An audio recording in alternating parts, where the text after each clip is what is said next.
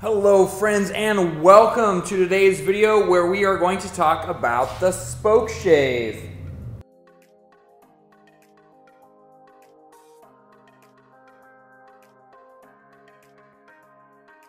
Alright, the Spokeshave is a pretty cool tool. We're going to use it to turn this square piece of wood, or this rectangle rather, into a handle. Are you ready? That was simple. Look at that. Man, that's how you do it, folks. That's how it's done. Yeah, just kidding. Here was the other piece of wood. Okay, so in all seriousness, a Spokeshave is essentially a plane for cylinders or rounded objects. I use it on handles of tools. Here I made a new handle for a splitting maul, and I'm working on getting that handle more rounded.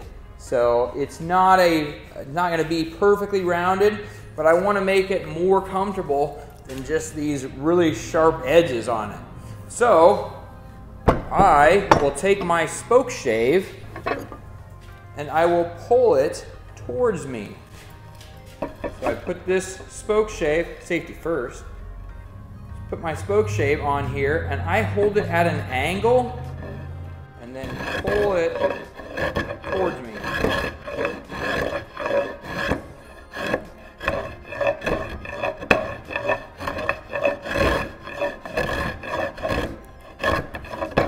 So I'm putting my thumbs right in here.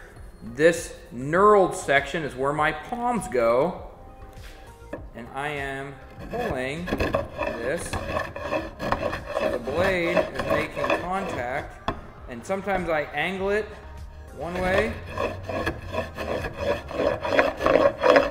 and sometimes I angle it the other way and I pull it. Now this is some pretty hard wood. You can also push it.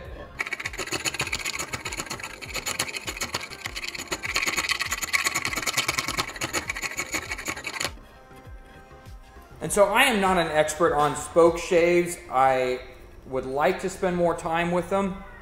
I am pretty much a novice when it comes to Spokeshaves. I have used them a little bit.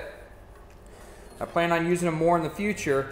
But I'm going to put a link down in the description of someone that I would trust in explaining what a Spokeshave is, and better how to use one, and most importantly, how to sharpen one.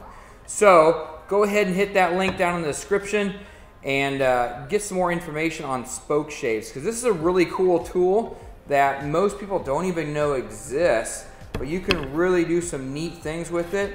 You can also make your own tools with it. Like I'm creating this handle for my splitting maul. So I'm recreating this splitting maul. I'm recreating this handle for a splitting maul with my Spokeshave. Hey folks, thanks so much for watching. Thanks for the view. Remember to work hard, because hard work is its own reward. And do something today to try to better yourself. Try to do something that may be a little bit out of your skill level, so you can try to get that experience and up your game in that department. Like, I don't usually create my own handles, but now we are. Thanks so much for watching, folks.